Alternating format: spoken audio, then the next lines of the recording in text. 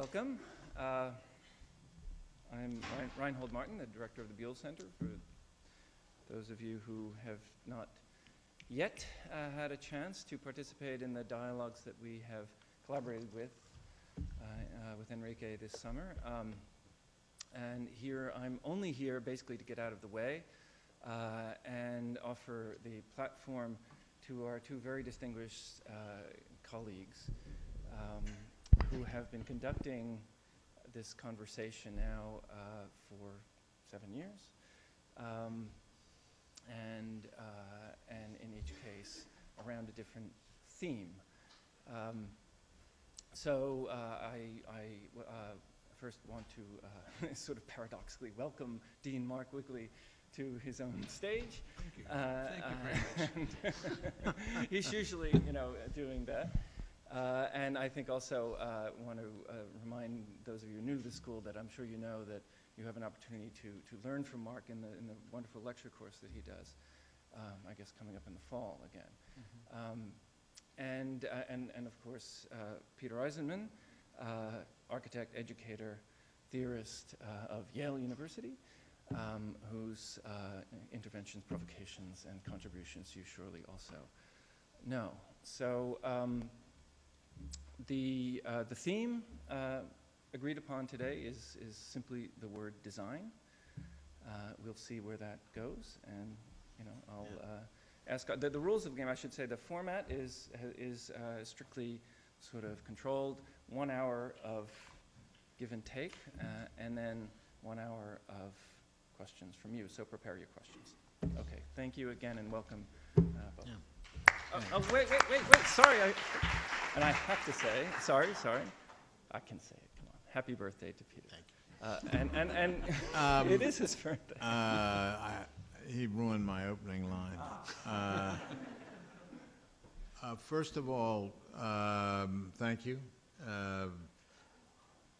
Mark and I have a bet that we had agreed when we started to do 10 of these to correspond to his deanship. And Mark said he didn't know if he'd be able to finish because he wasn't sure that he wanted to be dean for 10 years. And I said, no, you have to do this. So our bet is that he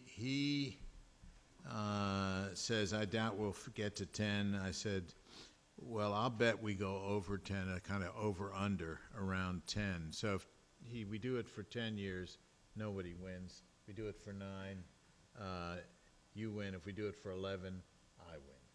Right? There's a big meal. Is that correct? 4 seasons. Yeah, 4 seasons for 4. Beatrice, Cynthia, you. Yeah, right. Okay. For 4.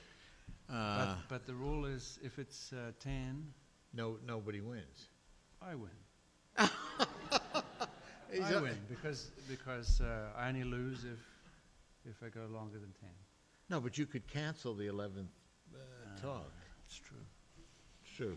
We'll discuss it over lunch. Anyway, that was not my, I wanted to say something much more avuncular and sentimental to introduce, which is not usually my role.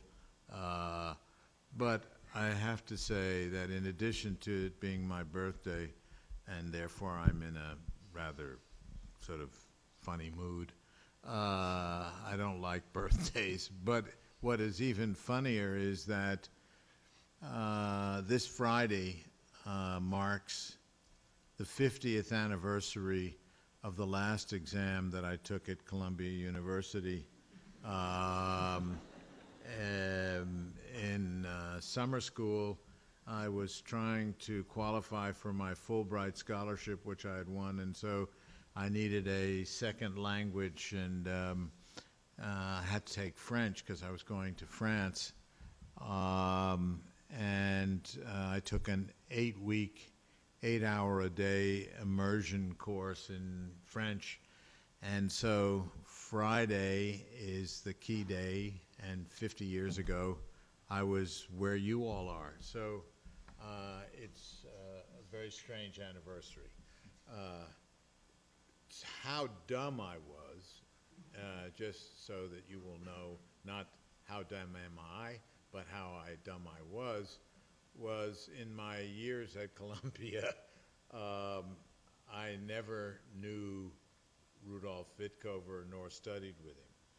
And I took quite a number of courses in Schermerhorn, and I was innocent of Rudolf Wittkover, which tells you that there's much hope for all of you who think that you know something when you really know very little. In fact, I was going to France on a mission from Professor Robert Branner of the art history department, who is a famous Gothicist. I was one of his pet students, and I was going to study the fourth nave bay at Soissons Cathedral to find out why it was different than all the other bays in Soissons, if you could believe it. That was my Fulbright grant. And of course, what happened to me, which is apocryphal, is I went over on the SS Flandre. I spoke French the whole way over. I saw the movie Plein de Soleil, which was with Alain Delon, the first in French, and I was really into it. And I took the boat train from Le Havre to the Gare du Nord. I got out of the Gare du Nord, I got into a taxi, and I even remember the instructions. I said, je voudrais la rue Gilles-Lecour, s'il vous plaît. And the taxi driver looked at me, turned around and looked at me, said, hey, buddy, it's better if you speak English. And I thought, that's it, because I had also, at the same time, I had a Kinney grant to go to England, and I had decided to go to France, and I got back on the next train and went to Cambridge, and that's how you and I happen to be here today. Anyway, do you want me to say anything else as a way of the beginning? The way this works is normally Peter is the sort of lead-off hitter, and he fills the room with wisdom. I'm feeling unwise. And then we discuss how wise he has been. And it seems to me that in the end, always what we're trying to talk about is what's cooking. Right. Not just for us, but in the field. So this 50-year thing seems to me looms, so it could be sort of like, given what happened in the last 50 years, what might be happening now. But the theme, the actual word we're going to concentrate on, so we'll probably design. look at what this word design might have meant and what it might mean in the future. We're going to concentrate on design. So it's going to start with a question from me to you, right, which is architecture and design, what's the relationship? Yeah. Well, I want to say, just to preface, before I answer that question, what we are both asking in discussing this is, has design gone anywhere in 50 years? In other words, could it have been predicted where it was and where it is today?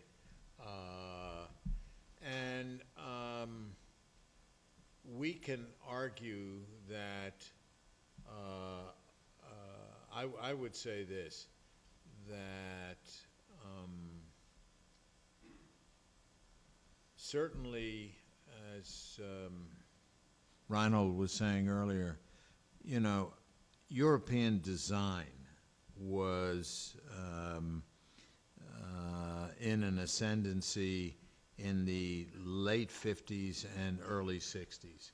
I was looking at a book of an Italian architect, Caccia Domignoni, who is a very obscure Italian architect, I should tell you, not in preparation for this, but just yesterday because we're doing an apartment block in Milan, and we're trying to understand the typology of apartment blocks. And Caccia Domignoni was one of the favorite neo-liberty, post-war guys who was doing upper middle class Milanese apartments. And it seems to me that design has its ascendancy, and so you look at what Cacciadomignoni was doing. I mean, he was doing furniture, post-war furniture. He was doing lamps. He was doing knives, forks, and spoons. I mean, he was designing everything for the arising haute bourgeoisie of recovering northern Italy, where the residue of the auto industry from Torino was, turning Milan into a fashion capital and a design world. Domus, under Gio Ponti, had always been interested in design, but seemed to be in an ascendancy.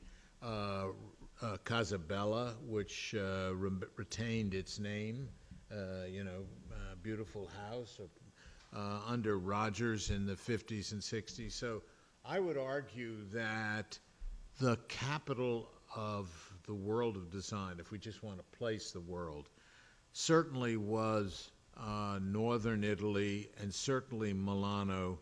It certainly wasn't Paris or London. London doesn't come into the scene.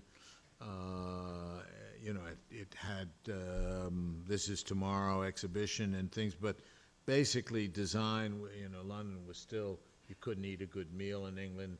Women still were, with those strange hairdos.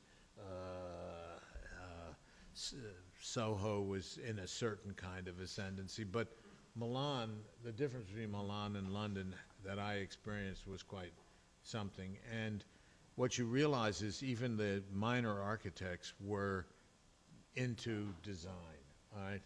And of course, what I would argue is that design is that manifestation of the ascendancy of global capital, is the mark of that ascendancy. I wasn't saying good or bad, but that you had to go and have things designed.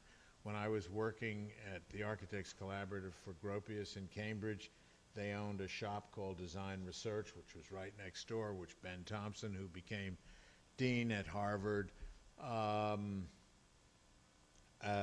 ran, and Swedish design, Marimekko, was the rage, and cool, aesthetic, slimmed down, simple aesthetics, as opposed to the Milanese, which was far more Baroque in its attitude. So, but Marimekko and DR was what it was. Everything in your house had to be DR. White dishes, white plates, and so the question is, there was the same culture of design that we have in a certain way, maybe less available to target the market of the Target stores. But I think what is really interesting and why I'm interested in the subject is, first of all, Harvard has several times changed the name of its school. It's no longer the GSD, but it is one of the few schools that goes by the name of Design School. And it changed that, I believe, in the 40s. I believe that's when the GSD changed its name. And the provocation for me to be interested in this subject today is that Cornell, after being one of the, I think, the second or third oldest architecture schools, is deciding to change their name from College of Architecture to College of Design to, as it sense, operate more efficiently in a more comprehensive idea of design as systems analysis, environmental analysis, etc., going into other areas other than architecture as a major focus. And of course, one argues is that the ascendancy of design as an idea, as an overriding idea, as opposed to, I think, architecture, which stands for something else. And I think that if the name, if words are important, then architecture has always been, other than, in addition to design, something other. Other than or in addition to? Other than, Which one is it? Which one do you want? I'll take them both to start with. All right. All right, we can look at both of them. I would argue that design, ultimately, what do we mean by design? Well, certainly better function in one sense. In other words, that is an overall strategic view of the world, a process, and its tactics, I would argue, the tactics of design, if design is a strategic discourse, let's say, would be aesthetics. The major tactic would be certainly even to the sacrificing of function. I mean, if you look at any of the things that Cacciadomignone was doing in terms of knives, forks, and spoons, you'd say, oh, God, can you get food onto those things? And the lamps and the chairs that he was making, you say, and still we can go back as early as the Bauhaus and say, the aestheticization, that is the modern aesthetic, was always the component, I think, first before function, let's say. I think that Mises' chairs, Korb's chairs, Rietveld's chairs sacrificed comfort, let's say, or function for an aesthetic value, let's say, given to the product. I mean, I sit on Tonnet chairs. We have them all over our house from the first decade of the century. They ain't comfortable, but they look nice. The bent wood has a certain quality. The caning has a certain quality, etc. So I would argue that design's ultimate goal in the 20th century had something to do with an aesthetic of the modern, right? And I would say that architecture, to go back to its particular autonomy, is a formal one, not an aesthetic one, and I think that for me is an enormous difference. That is an internal logic and consistency that subsumes design or aesthetic, not design, let's say, but the aesthetic within its internal logic. So the punchline is that if a school of architecture changes its name to a school of design, from your point of view, it's a retrograde act on the one hand, because it's a return to kind of Bauhaus use of the word design. I would argue not only a return to that, but it's a return to the aestheticization of product, let's say. And you are an architect, not a designer, presumably. I would argue that I've never designed anything. That I live in a dumb house, dumb apartment, wear dumb clothes. So the stupidity that you had when you graduated from Columbia turns out to be a huge asset. A huge asset. As an architect. But some people would argue that... But you've done plates. You've done white plates. Yeah, they never sold. So they never sold them. They couldn't sell them. So they were dumb because they were... The sign that they are the work of an architect is that they couldn't be sold. No, because all the other architects' things sold. Michael Graves makes a living off of Target, honestly. And if you should go to Michael, Michael, a dear friend, we're doing an oral history together.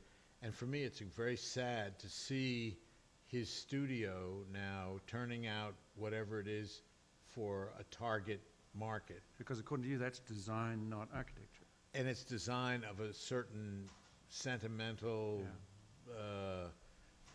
the lowest possible common denominator. And Gropius would be a designer, not an architect? Yeah, absolutely. Mm-hmm. But now that we know that you worked for him, and that's why we have every reason to be suspicious that you might be a closet designer masquerading as an architect, You could... denouncing aesthetics in the name of something obviously superior, formal, which is not aesthetic. No, it also is at certain times aesthetic, but its goal is not the aestheticization of product. So there can be an aesthetic argument which it could even be crucial, but that's not the whole deal. Not the whole deal. Let's go back, by the way. Yeah. I have to tell you, honestly, I left architecture as I knew, or whatever that was, Gropius was called, precisely because of that, the reasons I'm articulating today, that there was some frustration that all these guys were interested in was, let's make the things look good without any rationale at all. I mean, we were just turning stuff out. There was no necessary internal logic to anything that we were doing. So Gropius, your mentor. No, I thought I had reached the mountain. Okay. Director of the school, the Bauhaus, Right. Which is the very center of this concept of design Right. that you're talking about, Right. and director of the school at Harvard, as it assumes the name design. Design. So somebody, Right. Well, so there's a symbolic. a figure you can Okay. use for your. Well, you could use it too, because the fact that they changed it under Gropius to a school of design Yeah, from, yeah. Therefore these words must mean something. Oh yeah, I think so. Okay.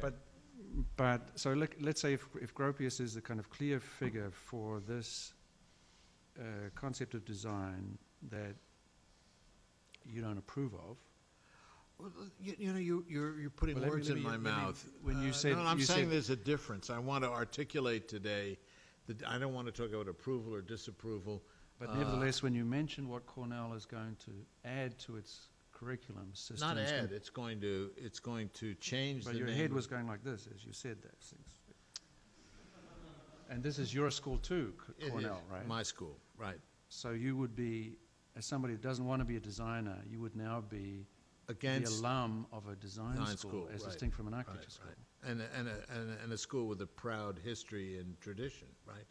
And Architecture, yeah, of which is architecture. up Right. versus design, which is Well, slippery, smooth, aesthetic. I would argue that when we take Colin Rowe and Ungers as two key figures, Yeah. who are both architects in the true sense of the word for me, Right. their major careers in the United States were at Cornell. I mean, that's part of the, you know, Paul Rudolph started teaching there, Gerhard Kohlmann started teaching there, Aldo Jergelis started I mean, it has had a history of interesting people there who were, I consider, architects. Right. And so, but let's say if Gropius again is our figure of, Okay. or, you know, Le Corbusier, architect or designer? Architect. But he was trained to decorate the back of watches. Yeah. So he's trained as a designer. So what is it? He saw the light and became an architect, or? Well, most of us, I think, are trained. I think that all of my students at Yale are being trained as designers, by the way. Because the object of our school is to turn people into professional success, which means being able to design for any scale environment, etc. In other words, the issue is not being turned into ideologues or conceptualizer or theoretical people, but to perform in an environment, a professional environment. That Right. is the stated goal of the school at Yale. Which is in every way a wonderful place, presumably. No, I'm saying is, despite what I might consider to be a mandate for a university, Yale takes that as its Right. its mandate, and I would argue that probably 95% of the schools that we know take design as a mandate. Right, Maybe calling it architecture, but it's really design. But I'm just trying to, I think I agree with you, but I'm just trying to cling on to that word design. Go ahead. Jeff, let's, before we have some fun with it, to try to understand exactly, because the implication of what you're saying is that this word design, and in the way you use it, is associated with an all too seamless relationship between the work of the designer or architect and the market. the market, yes. Right? So, Increasingly so. so that the Thornay chair was just a sort of shockingly successful, and you say it's not comfortable, but that doesn't mean it's not functional when the function is to be a commodity, to move, right? That's so correct. presumably Michael's teapot may or may not work really well as a teapot in terms of the function of tea, but that's not the crucial. It works really, really well at symbolizing a teapot in a market at a certain price. Yeah. I would also argue that let's add another thing about the market. I think it is patronizing to have Michael Graves design product for Target, which is aimed at the lowest common denominator. In other words, people who can't afford very much, who have no taste necessarily. It's not helping them to develop a critical taste or a better eye. It's to make them feel better about the world because they can buy Michael Graves' product at Target. And I think that's a very patronizing problem. So it's better if a city in the north of Spain feels better about itself by hiring you. I don't see where the correlation. Well, I mean, one version would say he's the good guy because he's allowing ordinary people with not much money to feel better about themselves. And you're the bad guy. You're the bad guy because you're at the top end. You don't think that's patronizing? Particularly to dumb down work so that it meets a certain market that will buy it. It may be super patronizing, but so too might be your project in Galicia. I never got into this discussion. Yeah, I'm just saying. You know, you could. You could say, You could say, no hey, question. That's great. Super patronizing. You could argue the same. People can buy self-esteem by buying the product. Yeah, but the thing is, And my intention is if we were to distinguish between art and design, I would be interested in the discipline of architecture, not so much in the making people feel good in Galicia. Okay. As you know very well. Yeah, and as you know, why I respect you a lot is you screw it up so often.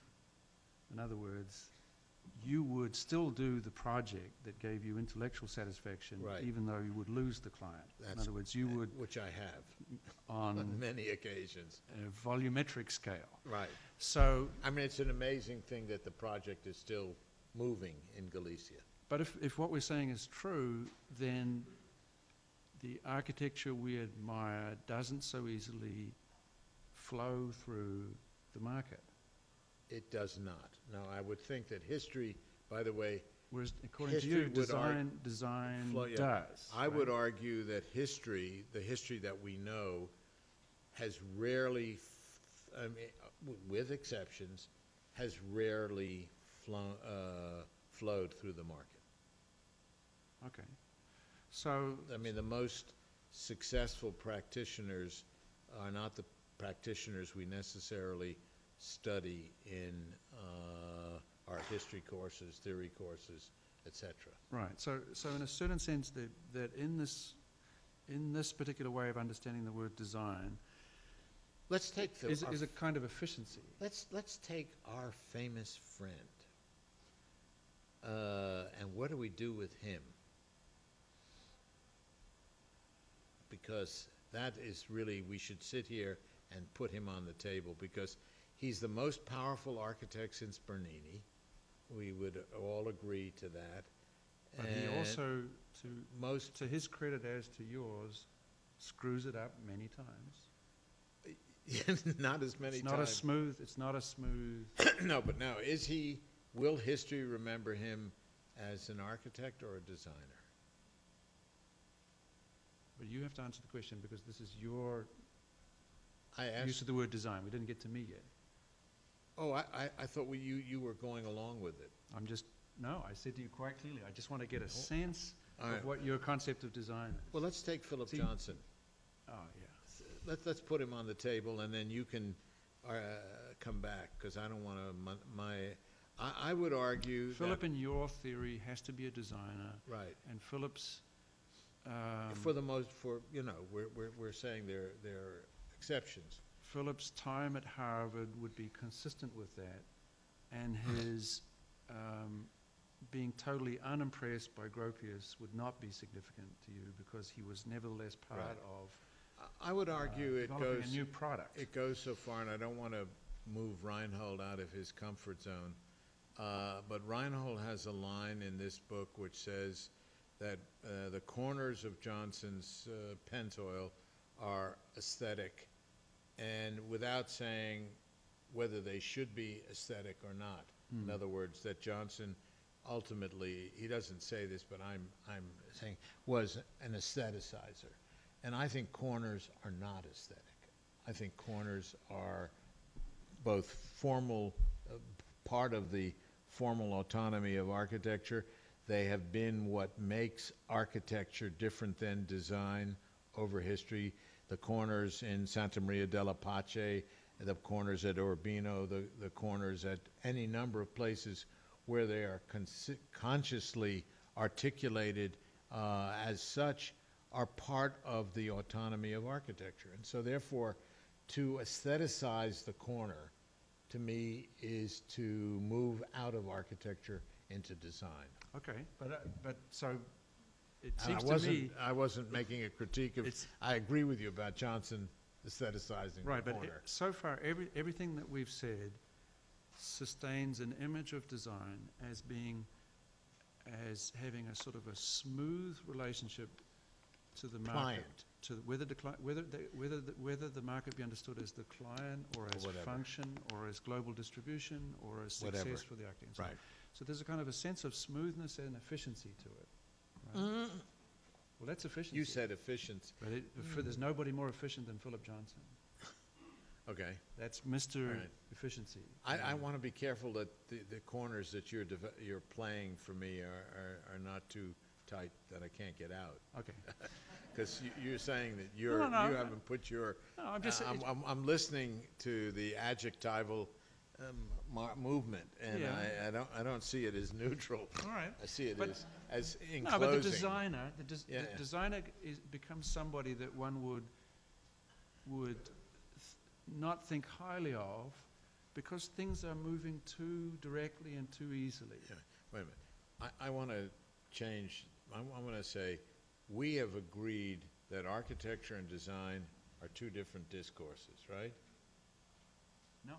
Oh, I thought we did. No. I thought you said we went in You saying... said, and I quote, the big question was, I interrupt you in the middle, is it architecture and design or architecture And I or said design? we're going to play it both. So what we don't know yet is whether architecture is like something else, baby, or whether It's both. design and architecture are in some kind of relationship That's that we want to talk about. That's what we do want to talk about, All right. because they've gotten confused. Right.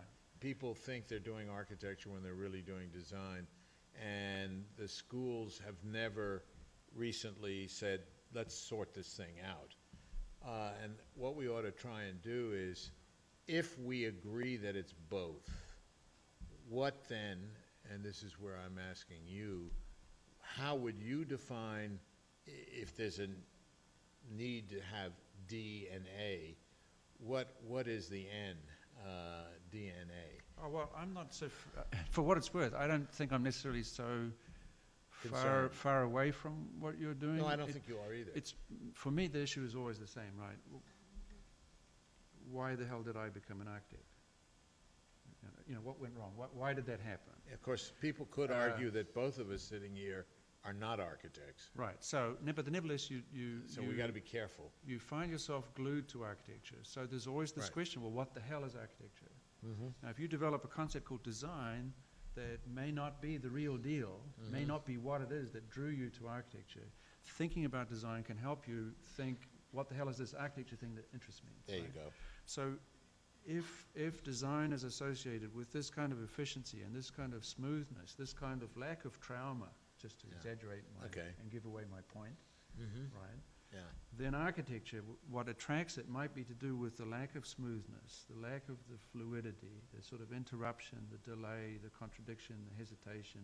Things are not clear. Things are not, if there was anything. And why would anybody want that? That's the real question. Why do these two people want that? Why do we, In other words, I constantly ask myself, why, if that's the case, and I agree with you that in most cases it is, why would anybody want architecture by itself without design? Why not, try and get both? Because... Well, one theory that would come out of this is there's no evidence that they do. There's no evidence that anybody really ever wants architects. In fact, if they think that architects are designers, they're really just being confused. Right, correct. Right? So, I mean, if there's no evidence that anybody wants that design architecture. They really want design, and they can call it what they want because they don't know the difference. But the interesting thing is they do know the difference, because my clients, or the people that I work with, know the difference between me and Frank Gehry, me and Richard Meyer. Not saying good or bad. They do know the difference, and they don't want what they consider to be the problems or the problematic associated with what I do as opposed to what they do. Which would translate in terms of this discussion as they don't want architecture. They don't want architecture. To which a reasonable person in the audience might say, yeah. So when somebody doesn't want you, what they don't want is architecture. It's not that they don't want you. Yeah, right? I'm increasingly... So it's a sort of... But I'm increasingly aware, let me just make it very clear, that I'm producing students at Yale, graduates, and especially the students that collect around the work that I'm doing at Yale, let's say, are totally unfit in a real sense to move into society as they understand architecture. In other words, that I'm producing misfits. Right. And I am more increasingly aware of that. So if only they could be as misfitted as you were when you left this place, they've got a chance. Well, I knew enough I had a commission. I didn't tell you that part of the story. I had a big commission at Cornell. The thing came in at 100% over the budget. In fact, Mike McKinnell and John Fowler and I worked on it together. John Fowler went to work, you know who they are. And it was a brutalist project, probably would have been the first brutalist project in the United States. And when it came in over 100%, I said, screw it, I'm out of here, and left, walked away and went to England. So that's the other side of the story, that I was not willing to make the changes necessary to produce this project. So you are the very figure then, a kind of poster child for a concept of architecture which is sort of architecture as a sort of misfit in the market. In the market. Right. That which makes the project attractive to you, that which makes it architecture, is that which makes it difficult for it to move in the market. And colleagues of yours, friends of yours, don't have the same problem. May I ask, isn't that true of Michael Haneke, the filmmaker? Isn't it true of people who write great literature? The market isn't set up to take any of them. I mean, we were talking about Wagner before. Wagner was a total misfit.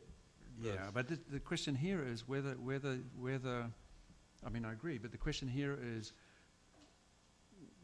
whether your own absurd pathology. No, I think culture, I would argue. Is a good model. It's a fabulous model. Is a good model for. I'll tell you why. Because culture must survive the marketplace. And that's why Michael Haneke makes the films he makes. That's why Wagner designed 4-hour and 5-hour operas. Rienzi was an 8-hour opera to begin with. They could never play it because nobody wanted to sit for 8 hours, so he had to cut it to 4. So I'm saying is that culture, the survival of culture, architecture is part of that survival. It's not the books you see in the airport newsstands. It's not what you see in your local film houses. So the survival of culture depends upon you. Not me.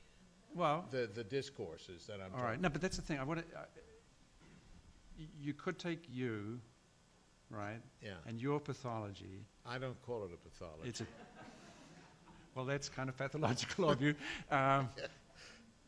And say, what if it's like that for what if that's a good model for the general relationship of architecture and society? And you're just an extreme case. Which is why you obsess all the time about the discipline of architecture and saving the discipline. You talk about the discipline of architecture like other people talk about trees and polar bears and oysters in the Mississippi. Right? That's it, no question. That's precious really little thing that's under threat, and you're the only one tied to it. No, How many other people are with you? Like 2? Well, you are. Well, that's 2, right? I mean, Beatrice, 3, Enrique, Reinhold. Okay, so I mean, that's why they're here. So there's a little gang of people who think that something that culture doesn't want. No, Something that is culture. The market doesn't want. What the market doesn't want. Not fuse the words. Is what culture needs. No, what culture has been and seems to be. Right, and its survival. So the survival of culture. It survives despite the market. Culture will survive by the work of a few people who won't deliver what they're being asked to give. That's correct. Right? And design would be on the name of delivery. Right. And architecture would be on the name of not delivering. And it seems to me we've got several options here. One is to say this is just a time thing, that actually we do deliver, but it's more slow.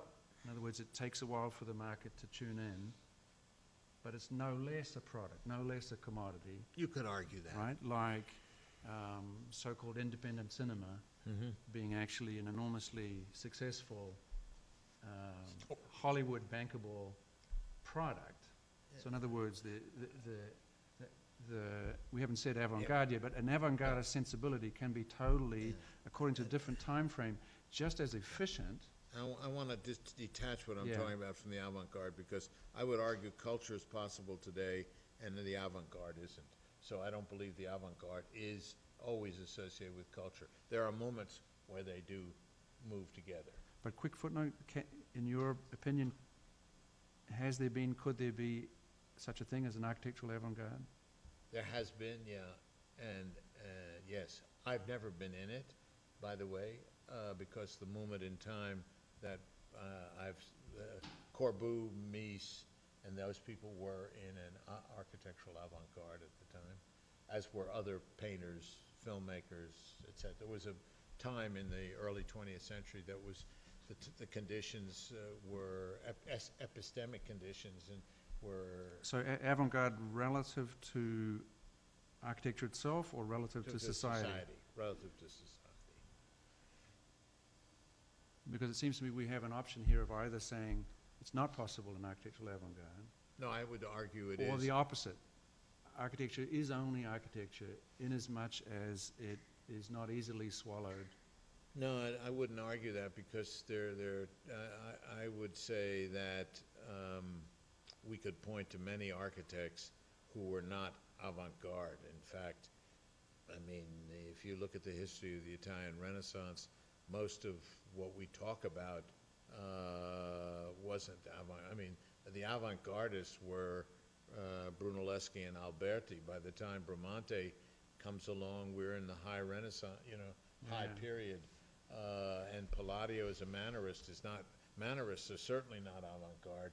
If anything, my work would be Mannerist or late Mannerist in the Scamozzi sense of the word, or Sansovino.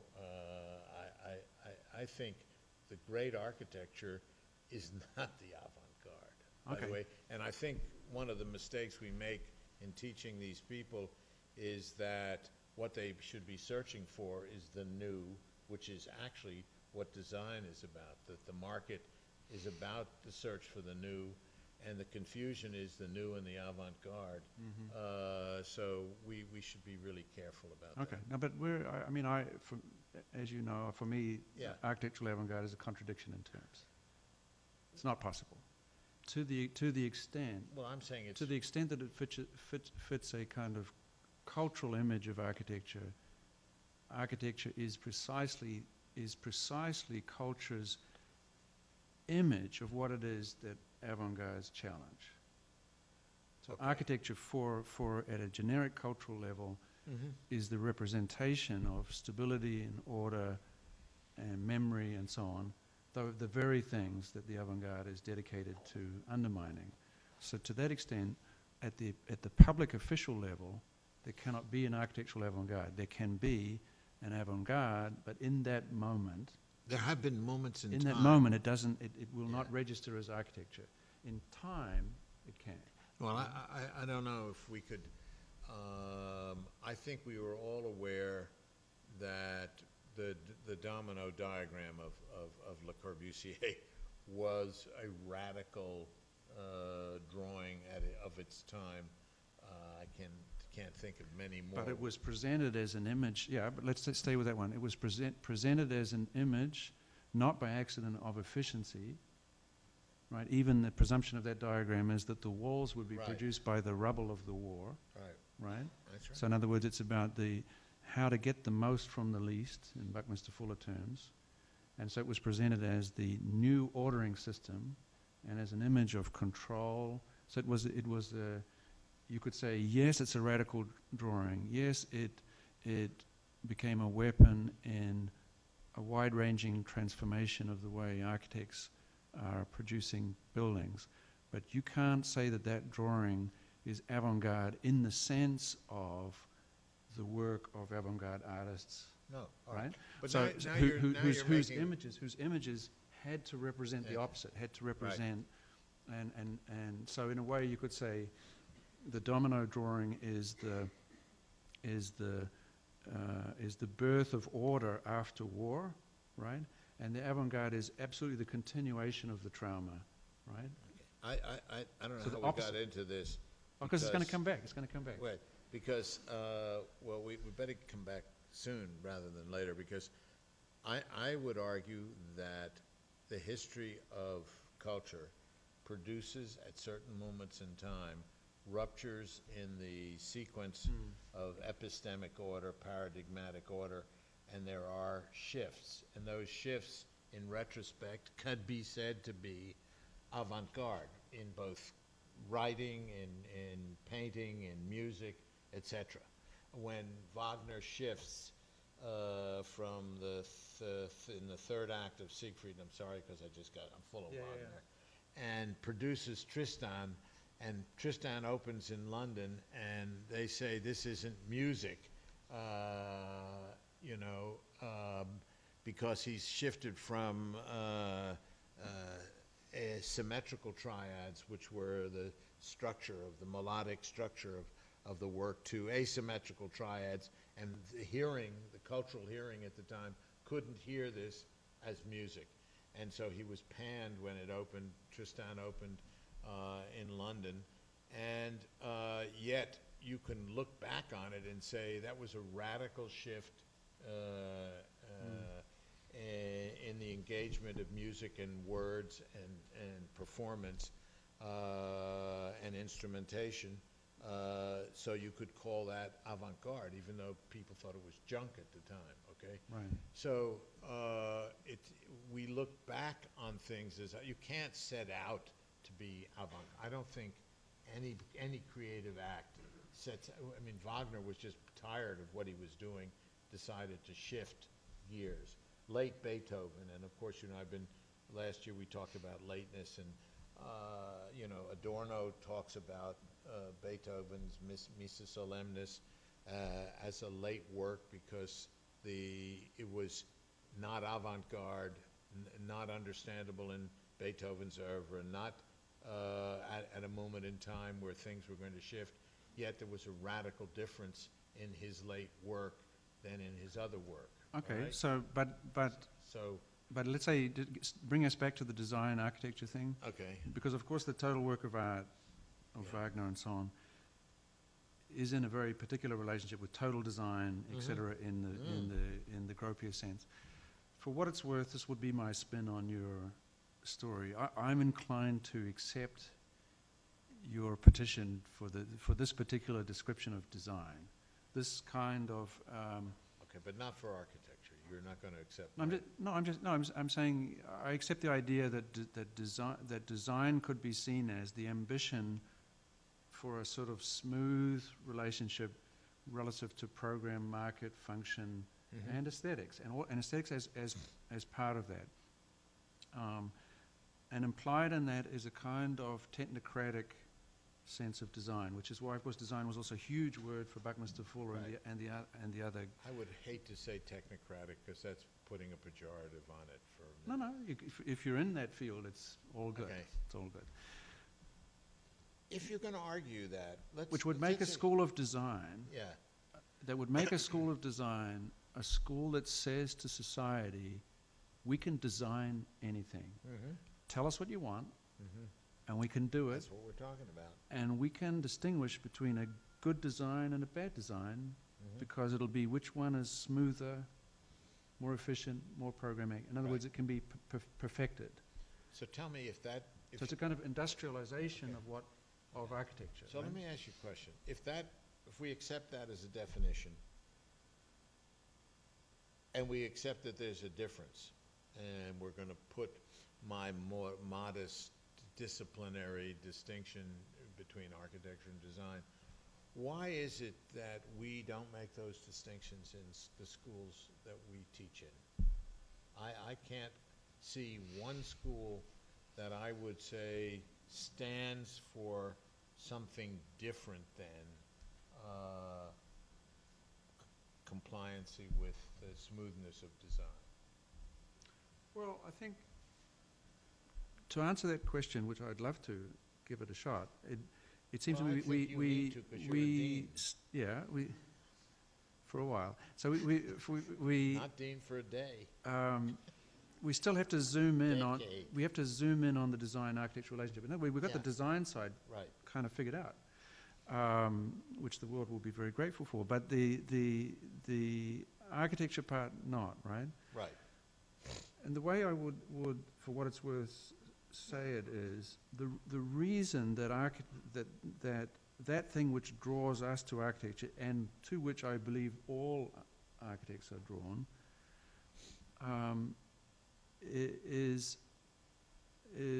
has exactly to do with a break in that smoothness that we've been talking about.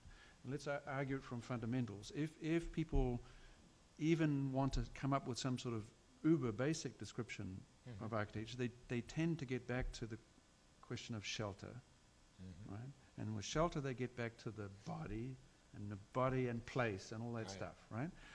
But even that most primitive sense that whatever architecture is, it's something to do with shelter, even if it's not shelter itself, And but the placing. and placement and the body and so Right. on. But as you know, my position would be architecture does not shelter anything. No. In fact, shelter is an idea, right? And architecture does not shelter the human body. The human body does not exist as such without this idea of shelter. Shelter. Shelter is Part of the the beginning of the extent. producing an image of that thing called the body, Body. right? Right. So architects in that sense don't design for bodies, they design bodies. And every architect has associated with their work a kind of image Mhm. of what a body is. Those that want to kind of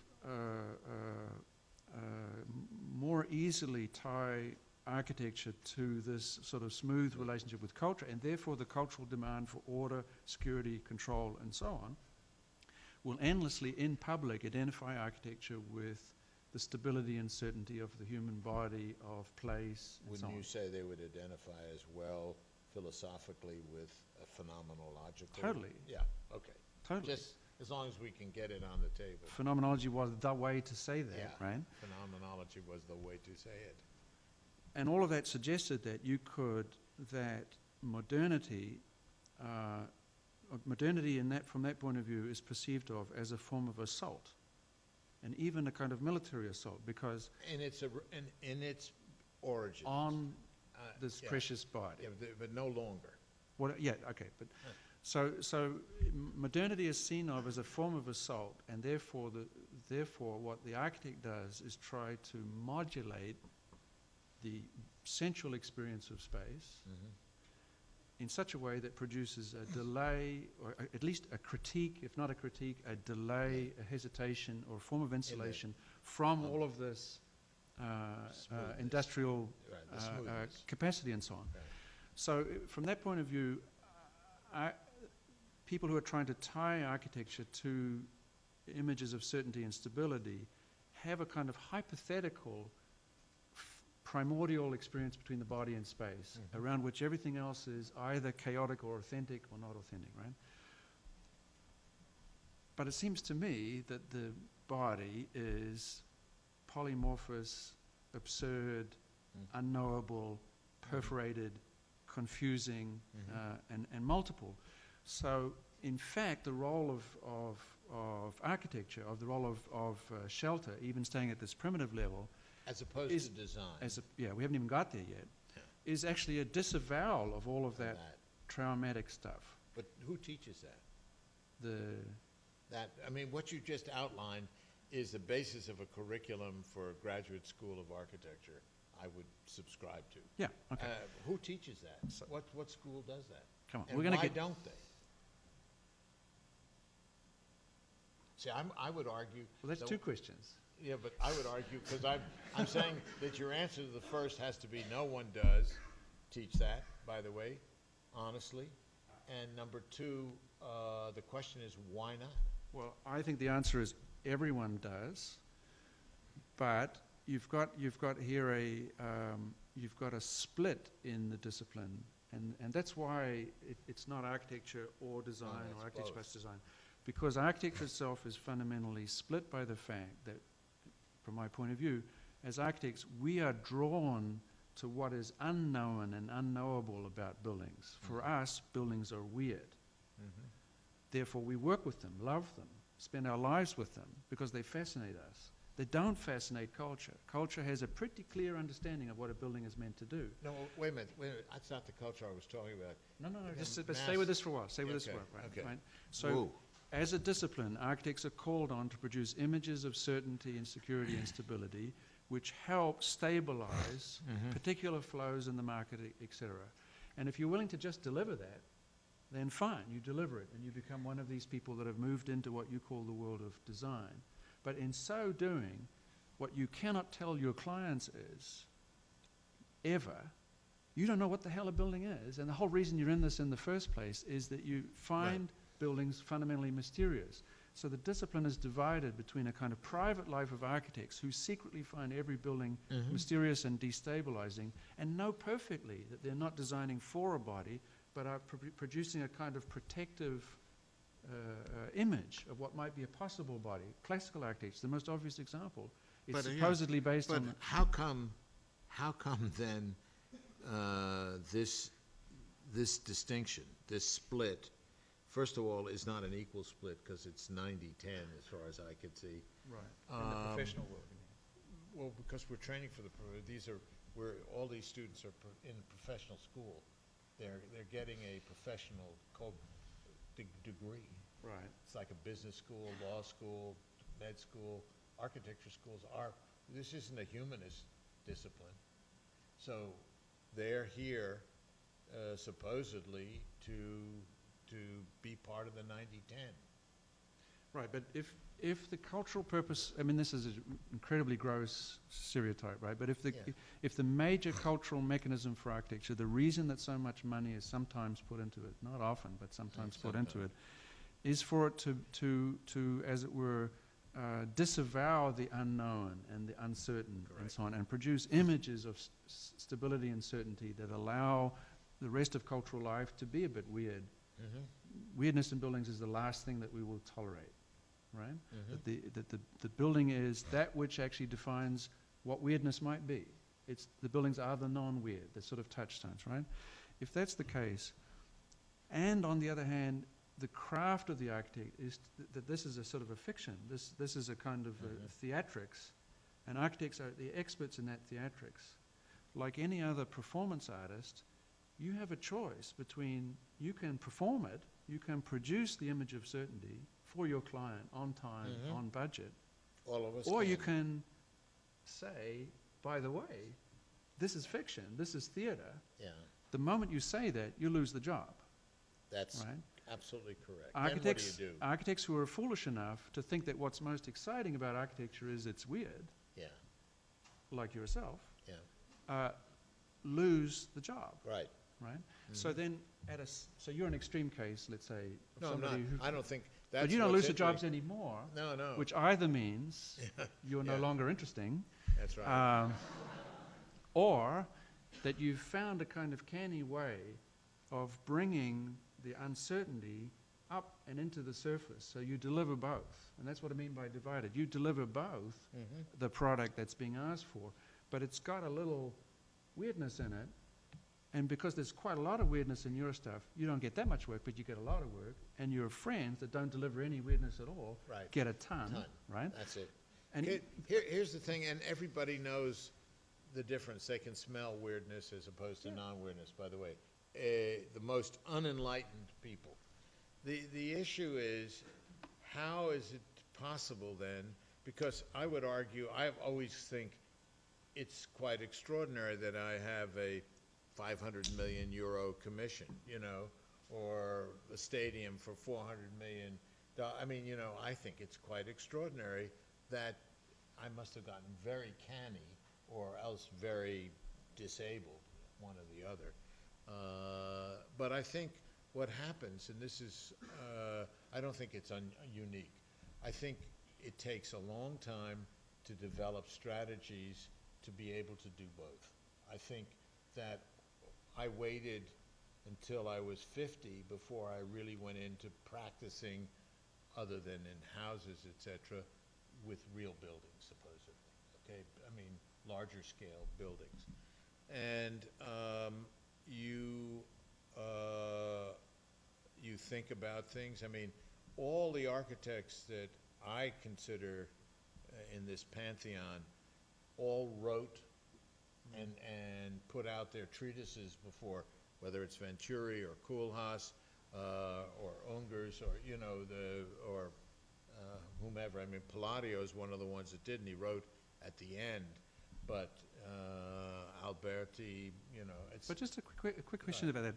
If from culture's point of view, some sort of abstract sense of culture, the real power and value of architecture is that it can kind of manifest stability, security, and order.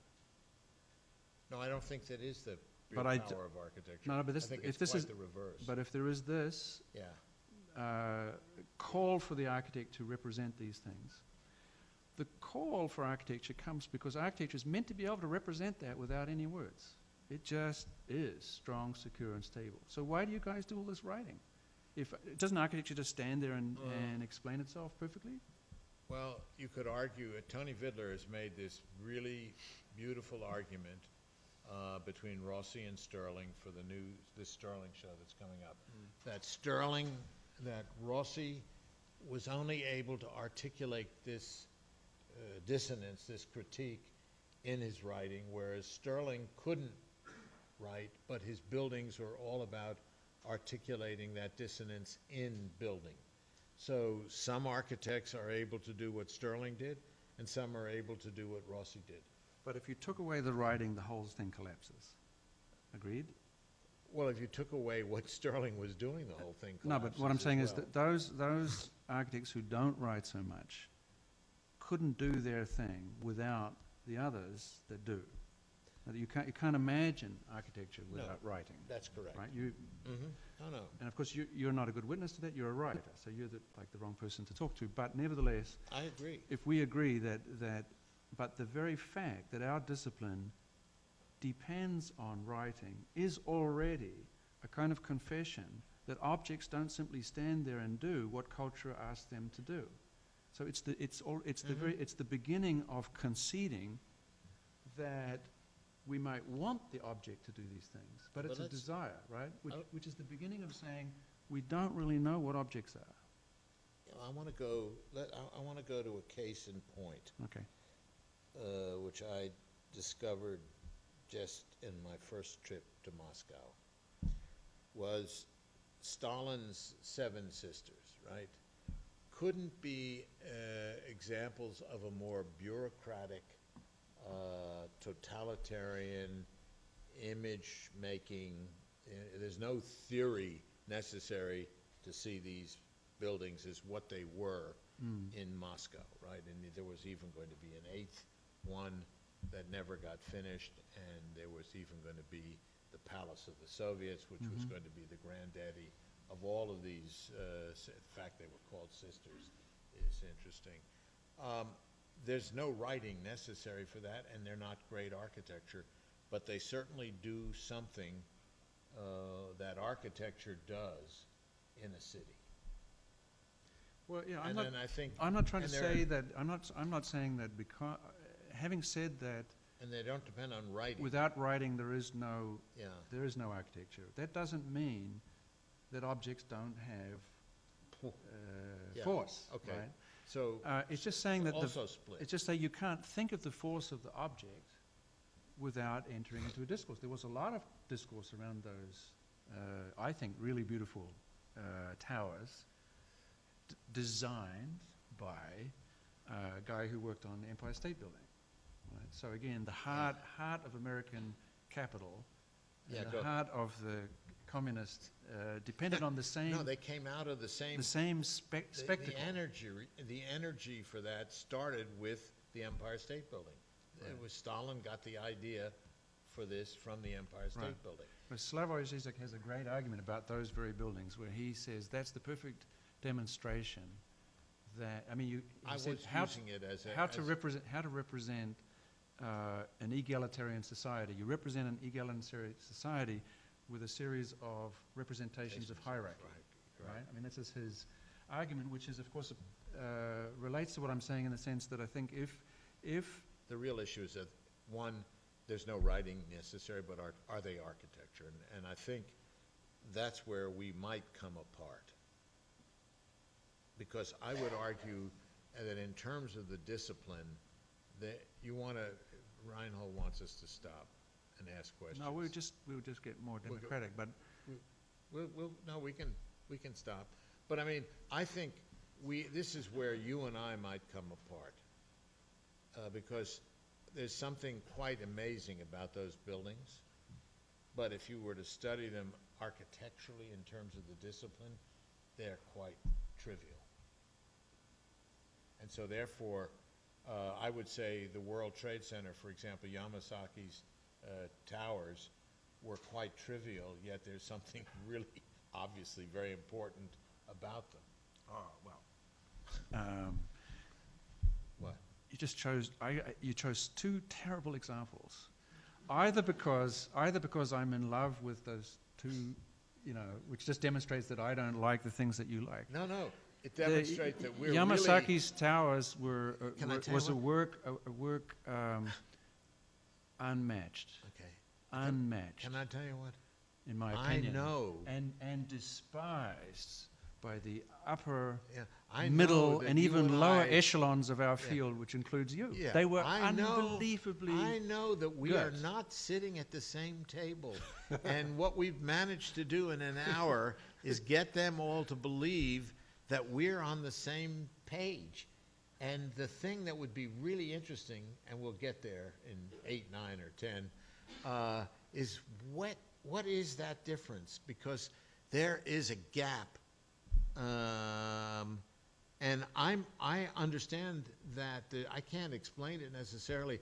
I know that you love those Yamazaki buildings. But in both And cases, no, but it's- it's such a- and I know that Yeah. Rem likes the Pan Am building as Yeah. the sine qua non of buildings, and yet neither of those, which I acknowledge as signposts or symbols Yeah. or whatever, neither of them represent what I consider to be architecture. Well, you could consider both of them as design, Yes. especially the Gropius one, Yes, Pan Am, the right? Gropius. And therefore, that's where I think Philip was a great whatever, poobah, but will history remember his work as architecture?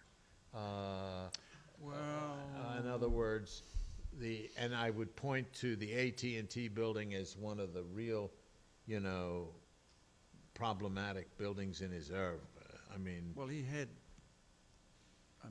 70% of his work was. Yeah. I think it would be really interesting to see how history treats Philip, and I think also don't forget. I don't think that's going to be that interesting, because if anything we said today made any sense, it's that architecture is a question, right, not an answer. Right, not an answer. So, and this gets a little bit getting back to your question about architecture schools. If at some level, anyway, architects are supposed to be on the side of clarity and certainty, and even you could argue as a discipline, architects are called on to explain their work in a way that's not true of any other discipline. So there's meant to be a sort of clarity and explainability in architecture on the one side. On the one side, and on the other side, the reason any of us ever got into this game was because of the opposite. That objects seem to be endlessly, infinitely, and pleasurably. But you keep using architecture and its design. No. If on the one hand we're in a public discourse which is about clarity and explanations and so on, but we're also in a private discourse which is about objects that are super fascinating to us because they're unclear. Right. That means every architect is constantly thinking about that line between the love of what the object. The love of not knowing what the object is and being called on to say publicly what they are. Schools then could, and clearly we don't know what they are is on the side of what the hell is architecture, which is on the side of research, which is the side of exploration, of experimentation. So schools like this one are very big on that side. What the hell is the object? Where the hell is the object going? In as much as a professional school, you have to talk about this line. Right? Now you could say a school of design has gone too far across the line, and they've left this dilemma behind. In other words, uncertainty gets left behind. Schools that position themselves as laboratory schools, of which this is one, and I'm not sure if there's a second, right? In that sense, are trying to maximize the time spent on the private side of the discourse versus that public side. Okay. I would argue, I'm not trying to take anything away from your description of this school. I would argue that I would find it hard to make that distinction between Princeton, Harvard, Yale, Columbia, etc. I would really... Students have no problem. That would be really interesting. I'm a big fan of those schools. I'm a big fan of those schools. I can give you my list of why I think Princeton, Yale, Harvard, and so on are terrific schools. What's great, actually, about the U.S. in terms of architectural education is these profound differences between those schools. There are profound differences, but I'm not certain that the students, the ones that you are certain, they know, could articulate the difference. Yeah, they know. And if they don't, do we care about them? Right? Oh yeah, damn well we care about them. But I think we should start talking with with them. But I'm not as convinced that you are.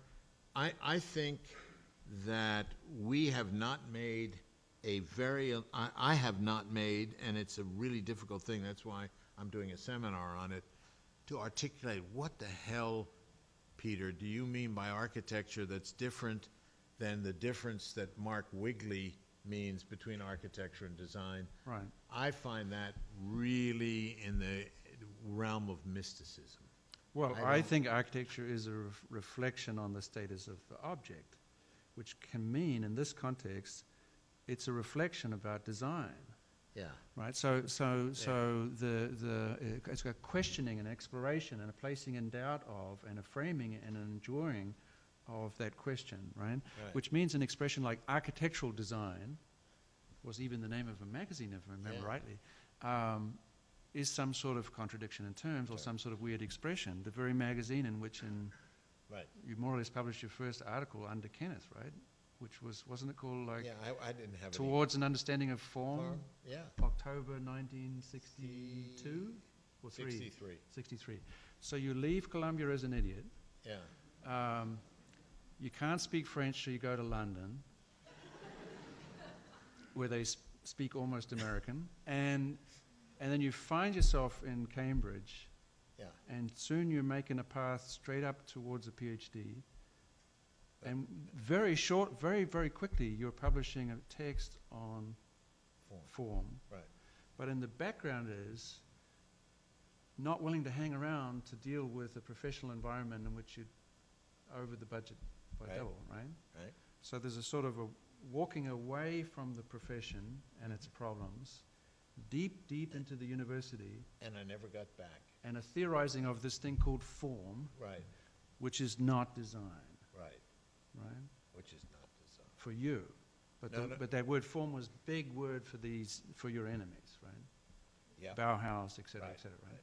So anyway, we're just passing the time while you make a question. Questions? There should be lots of questions because I have lots of them for you guys. Yeah. Speaking about Frank Gehry, would you classify that as design or architecture, Bill Bauer? Well, let me answer your question. Frank gave a lecture this spring at Yale, because I don't want to talk about Bill Bauer necessarily, and he showed 30 of my latest buildings in the last 6 months, okay? And I turned to my dean and I said, how do you know which one is a good one?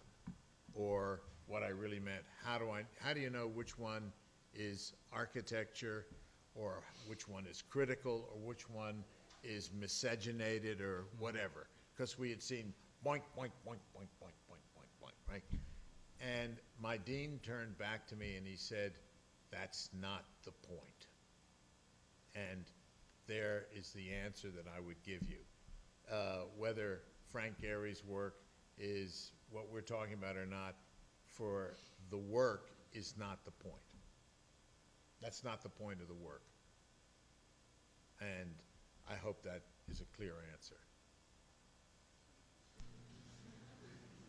And if you need a clear answer, Professor Kenneth Frampton, who is a professor in residence here, would give you a much clearer answer.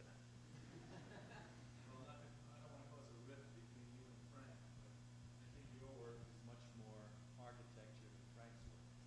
I can't say that because the irreparable rift already exists, been papered over for the last 50 years, so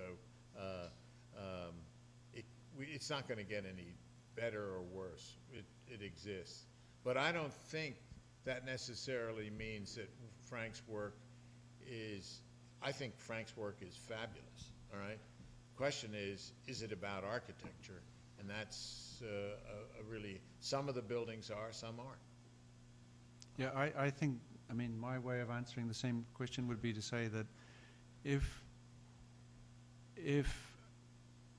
architecture is the endless trying to figure out what the hell objects are and can be, Right. And part of that is participating in allowing societies to try to communicate their highest aspirations, because generally architects are on the optimism side of the fence. It's not that any one object is ever more architectural than another, but at any one time there can be arguments about one object being or not. So according to the particular framework that Peter's using, the fact that he can't just differentiate between 30 objects means that it's not architecture. But if we were talking about Andy Warhol, we might say that's the Right. charm of the whole thing, and That that's is what makes it exactly what critical. Makes it critical. So there's nothing inherently critical or non-critical, architectural, non-architectural about repetition. I mean, it could be argued that. Right. I didn't say there was, by the way. Right. In other words, but Frank isn't doing repetition to be critical. Right. There, So, that's what the difference so in is. terms of Peter's operational definition of architecture, that work's just not going to register. Historically, that will change. Peter's own view may change, right? He may turn around and say that just was the golden moment of Frank, those particular 6 months of 2010. Try me. Next. I think it's a fair question, though, and Frank is on the cusp of that. In other words, the real issue among the inner circles, let's say, is the work art or is it architecture? And a lot of people who are, let's say, painters and sculptors that both of us know would say it ain't great art. Okay, and that's in other words, that's the real issue. In other words, Michael Graves also is a person that falls on that line, who does a lot of painting, and Richard Meyer does a lot of sculpture, and sculptors and painters, I think, wouldn't think that their production and their tendency toward that kind of production is what they would consider in their disciplines a great work. But you can surely imagine a PhD student in 15 years analyzing Frank's relationship to the market and observing that he in a somewhat brilliant way, managed to turn large cultural buildings to give them the same status as teapots or whatever, Right. in a kind of very canny understanding of what architecture can represent and what it can do, and see that even as a kind of as one of the most interesting and worth remembering features of this moment. But just as easily, in 15 years or whatever, there could be zero discussion about that name. I mean, this is really. I would say that moment, the Bilbao effect, is always going to be a cultural phenomenon that PhD students in 15 years will be analyzing how that happened. I don't know, because see, history. We're obviously of the same generation. For our generation, Bilbao is an effect, but I think you could imagine that in 20 years, that's not even considered an effect. It's just that. I can't think ahead 20 years. No, but you. Yeah. It. You know that 8, 9, 10 was yesterday, and there's never going to be it was the day before. Ain't going to be another 8, 9, 10 in your lifetime.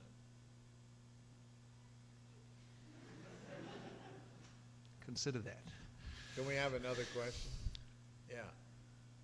Yeah, you spoke about the disconnect between what architects are interested in and what architecture tends to represent when built. So then, is building at all? I mean, if you're an architect, a true architect, why would you build at all then? Well, I'll tell you what, Manfredo Tafuri, who I would consider a real critic, historian, theoretician, one of the important ones of the last century, said to me, Peter, if you don't build, nobody will be interested in your ideas.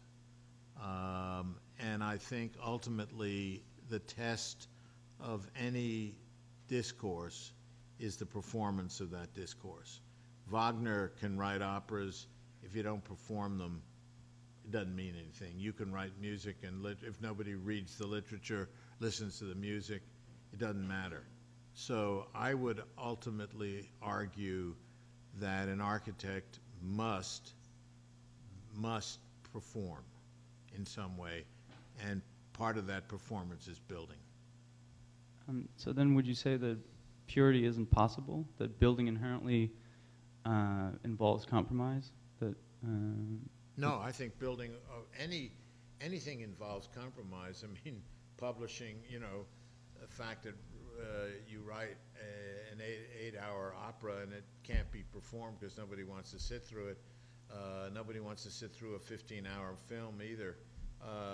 Ultimately, there are restrictions that to performance.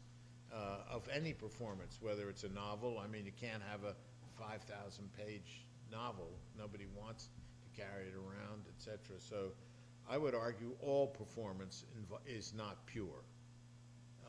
It's not original, and yet it is ultimately original because it's always a one-off thing. So Wagner argued that the only importance of his work was the performing of it, that it had to be performed.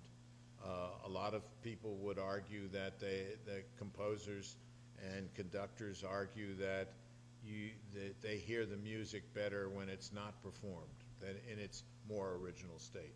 So performance is not original, whether a building or whatever. A performance is something other than, and if the issue of originality is, which has come into question, then I don't worry about the question of originality. I think it's a red herring. So I think you have to perform and you have to build. Yeah, I mean, just a variation. I mean, firstly, to say that that there's a difference between what draws architects towards the object and what the architect is asked to do. This is such a sort of non-impressive thing to observe.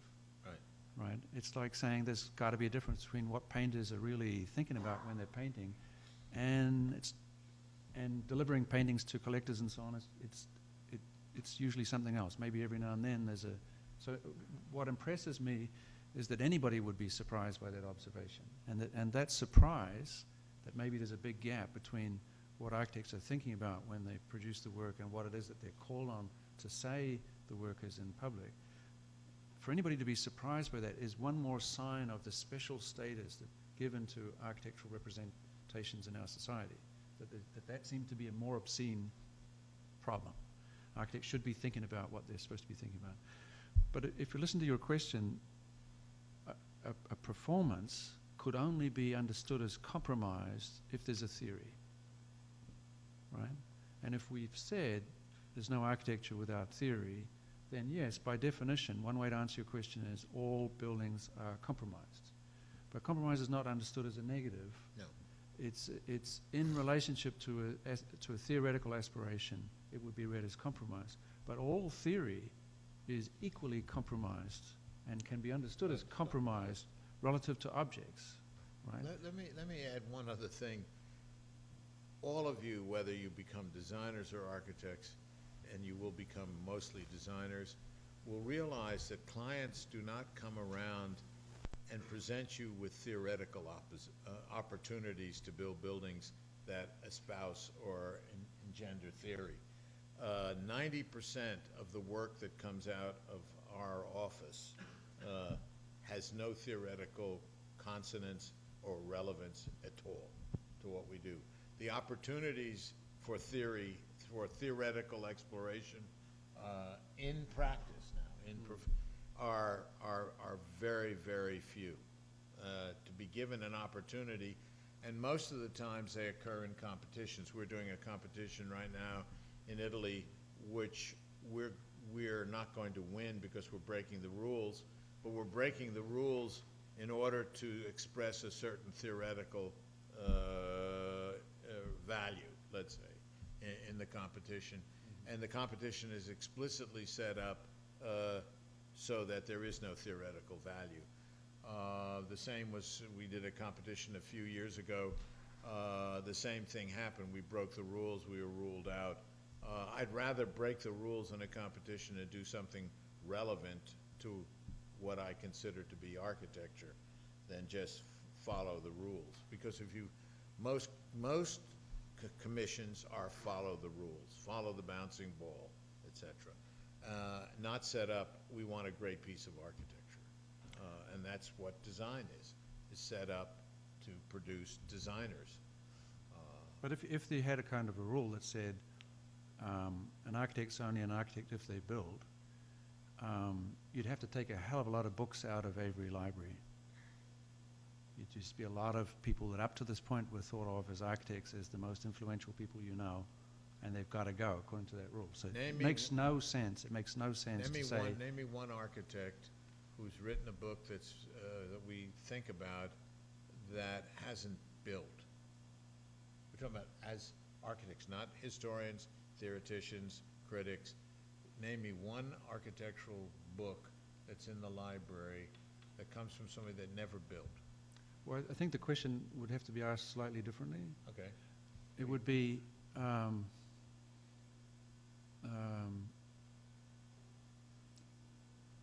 find an architect who may have done a building, but that building in no way contributed to their status as an architect. For example, you could take somebody who famously resisted building, like Cedric Price, and you could say, oh, but he did the Avery.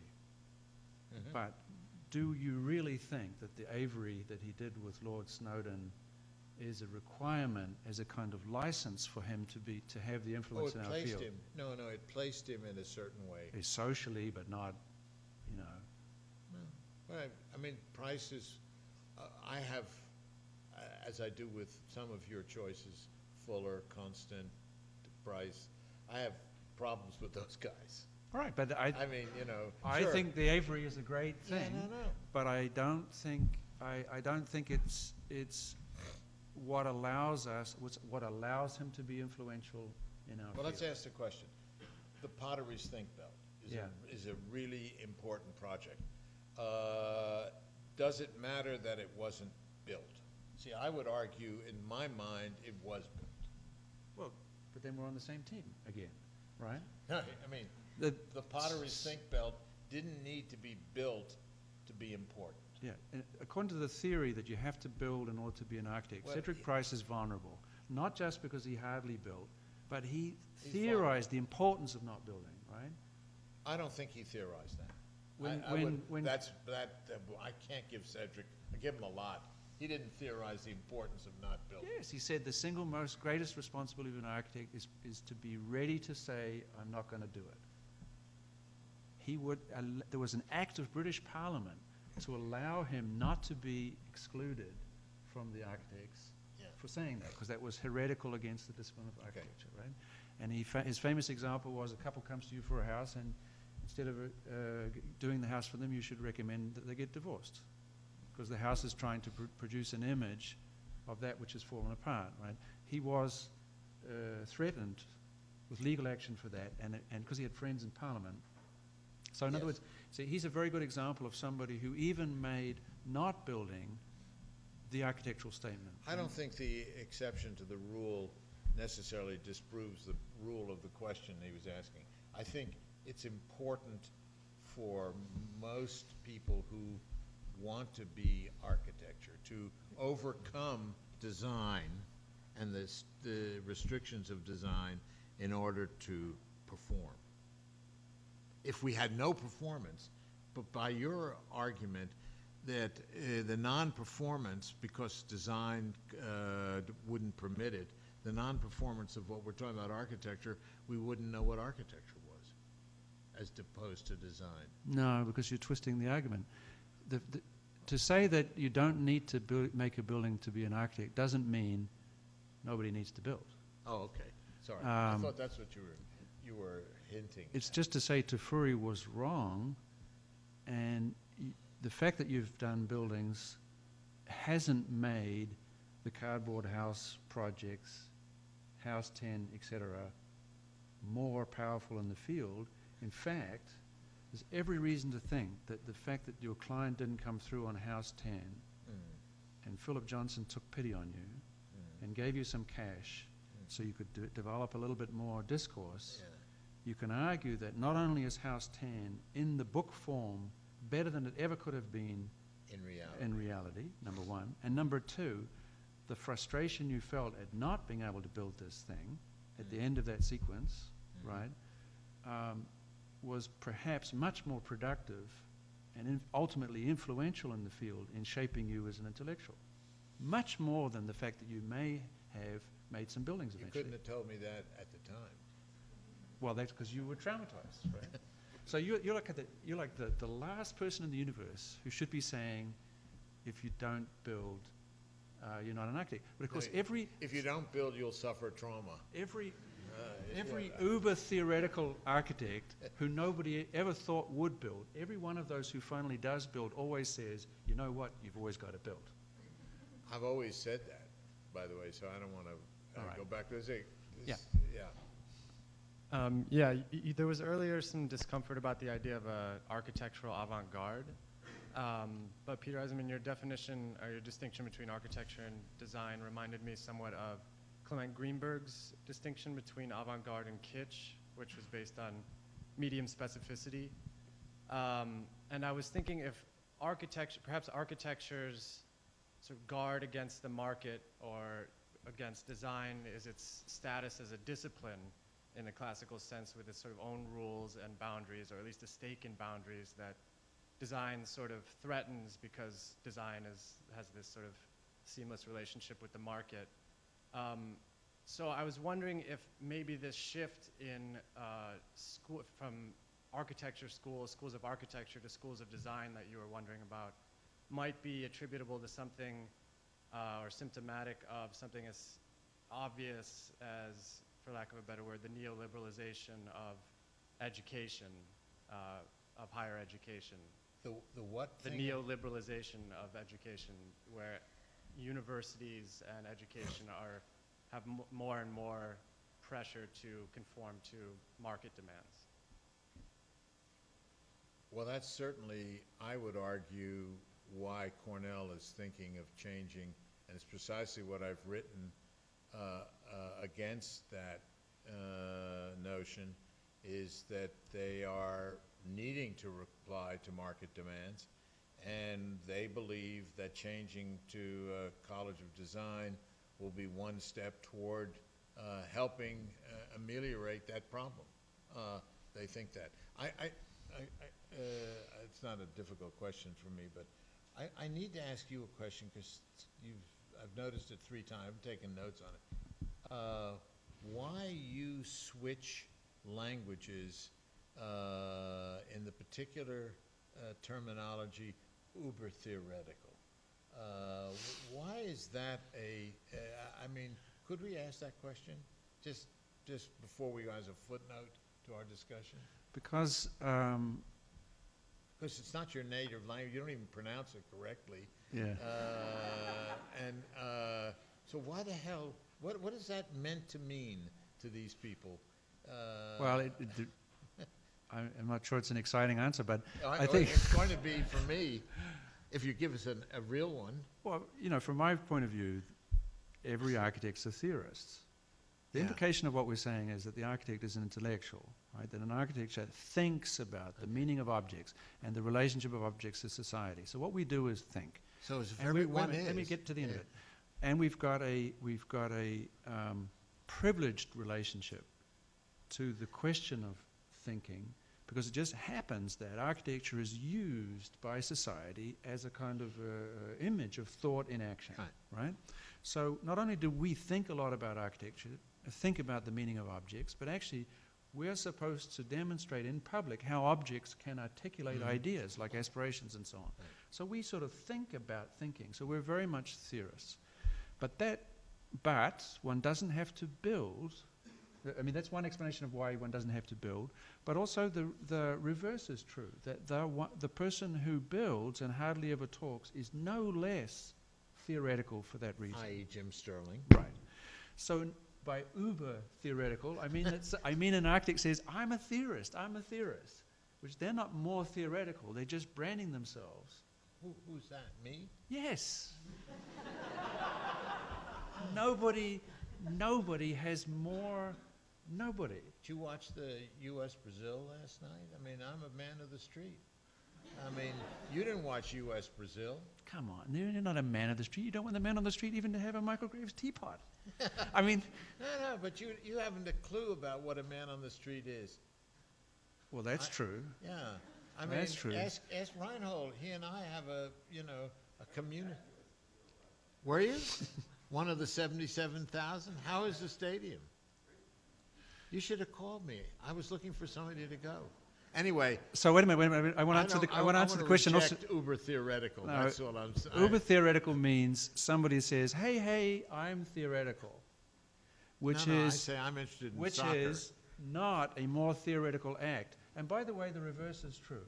Somebody who says, there's too much theory around, I don't want theory, that's a theory. That's a theory. Right? So the anti-theory theory, which is, by the way, all the rage. Yeah. Are they Uber as well? Actually, the anti-theory theory is are more generally in Uber. the ascent and every now and then has a dip down. Yeah. And the dip down and Anti-theory is so to people me.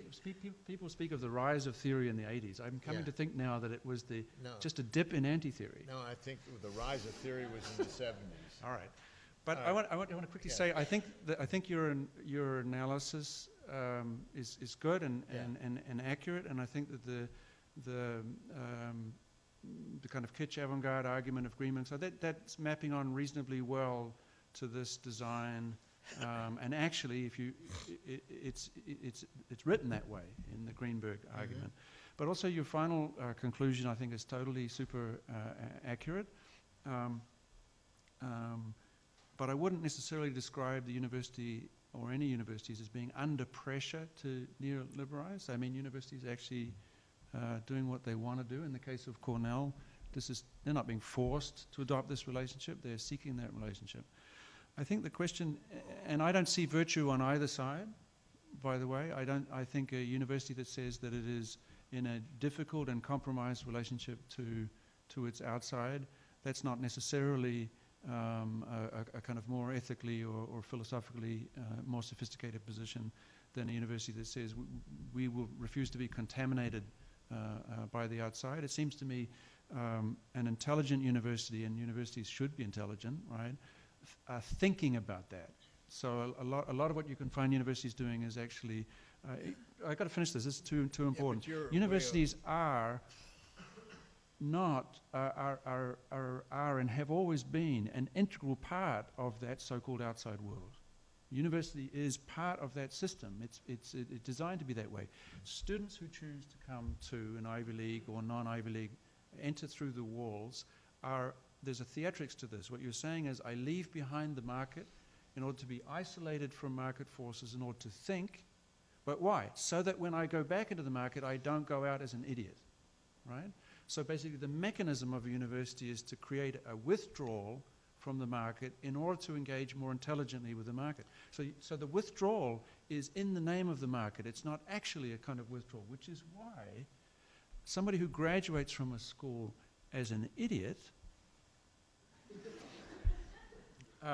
can have the most important contribution to make to that world to which they at first don't fit, right?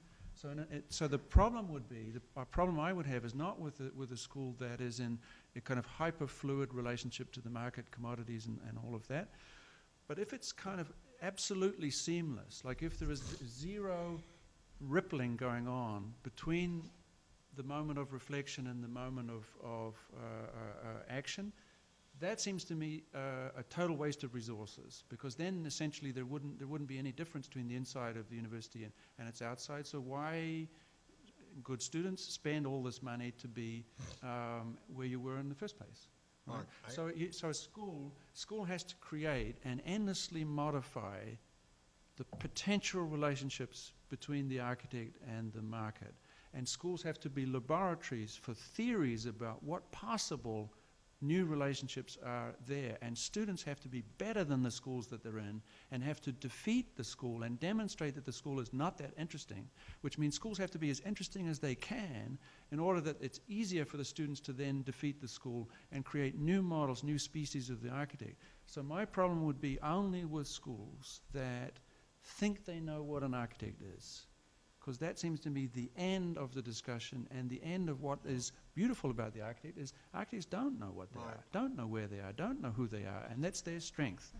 And I've got Exhibit A here. 50 years, and he still doesn't know who he is. You just gave the dean's response. I mean, it sounded like, come to Columbia and everything will be all right. Look, at Cornell, they are thinking of cutting the comp lit department, okay? That is being done because as they perceive the world, there ain't no market for people other than other schools of comp lit out there, where it's one of the first programs in Complet where Deman went and Derrida went when they came to the United States was Cornell. So it has a tradition there. They're thinking of cutting it, all right? And I would argue that architecture is in the same kind of danger that Complet is in, and that what he's suggesting is absolutely correct, that we have to be vigilant because Complet, even if it has no business on the market, is an important discourse, especially at an Ivy League institution. And what's interesting about Cornell... I'm not sure about that. All right. What's interesting about Cornell, and what I've tried to argue with their ag school, etc., the people go to Cornell, to the ag school, because it is Cornell and Ivy League. If you lose what makes Cornell Ivy League, that is Complet, because they don't have that at Ohio State or Michigan State or other big ag schools, you no longer are, in a sense, within the Ivy League, because you don't have those things that distinguish the Ivy League schools from the big Midwestern state universities. And I think there is a reason to make that distinction, and that what I've said to the dean of the agriculture school at Cornell is you've got to support keeping Complet here because it's what sustains your program as different from Ohio State and Michigan State. And if you don't realize that, lose Complet and you'll see what happens. Right, but what you're saying is kind of keep the loss leader, Complet, because overall it contributes to our... Yeah. Right. Yeah, and so does architecture as a loss leader, by the way, but in the marketplace. But that argument, keep the loss leader to maintain the overall brand, is a market argument. So in other words, it's not like the market is saying, don't have any use for Complet, so let's get rid of it. So evil market is doing that. It's the market argument that will keep it there. Right? That's right. So it keeps their ag school, when they not wanted to get rid of the architecture school at Cambridge University, they did. Were you for it or against it? I was against it, totally against it. You wanted to keep the school? Absolutely, and wrote for it. And what contributions had the school been making to the field? Zero. In how many decades? Zero, completely. Nothing. So had it ever made any contribution? No, it was important that one of the Oxbridge universities have architecture, period. So this man is such a rabid union representative of the virtue of architecture that he will defend that one of the premier research universities in the world should maintain a school of architecture, even if that school has never, ever contributed anything to the field of architecture. That's right. But he so much needs architecture to be in there, right? So I think there is a counter-argument that says that, of course, there probably are very silly decisions being made at Cornell. Right? I mean, not disagreeing with you, but hypothetically, allowing architecture to come and go in the university spectrum would be intellectually more interesting than imagining that it will always be there. I think there's every reason to think perhaps architecture is like newspapers, and very, very, very quickly, architecture schools will no longer really have an intelligent role to play in the university. No, you see... Why not? All right, wait. What architecture school has ever flourished under an engineering school? There are a lot of architecture schools that are within engineering schools, and they make more money being there. They're well funded under them, but they don't produce the kinds of things that an independent architecture school does. So I would argue there is plenty of history to suggest that when you bureaucratize a discipline, in other words, move it into a place where it doesn't belong, like out of arts and science, out of the humanities, etc. Give an example at Rutgers. NJIT is a bureaucratization of taking certain disciplines out of Rutgers University, like architecture, and putting them in an engineering context. NJIT has never flourished, right? And architecture has never flourished at Rutgers because... yeah, but you could shoot architecture or put it in an engineering school, and I would rather be shot. I agree. But... Right, you'd rather be shot. I refuse to sign the letter saying we should keep the School of Architecture Cambridge. Why? Yeah. Because at least you want, at least at some point, No, it's symbolic. One thing to come. The only thing that ever came out of Cambridge actually came from that other, that Leslie Martin thing that was off to one side. Hey, here I am. All right. But if, I mean, let me say it to you the other way, and this is, we're just basically trying you to just erased me from the Ubermensch category. I'm still back at the Columbia category. if what's exciting about architects, and I like architects, right? Thank you. Right? More or less, Is I would say. as a species, we are addicted to the questions about objects, right? Yeah. If that's the case, it's the sort of instability and uncertainty about what in the end is the figure of the architect is kind of crucial to the whole thing. All right. That every statement by an architect, every drawing, every class comes up the question, what is architect? And we've spent 2 hours trying to say what we think of architect. So we're not done. Right, but if we are serious about what we're saying, that the fragility of the concept of architecture, the fragility of it, is the deep beauty of it for us. No matter that society wants architecture to be everything except fragile. But if the fragility of even the most solid object is for us the most precious thing, then we let the team down when we say, no matter what happens in the universe, there should always be a school of architecture. Oh, no, I think... Because then the fragility is gone. We're saying, like, it's not that fragile. It's just architecture is That's exactly proves its fragility when it can't do anything and still needs to be there. All right, that's good. That's a good trick. We got to go. We got to go. Thanks for putting up with us. Thank you.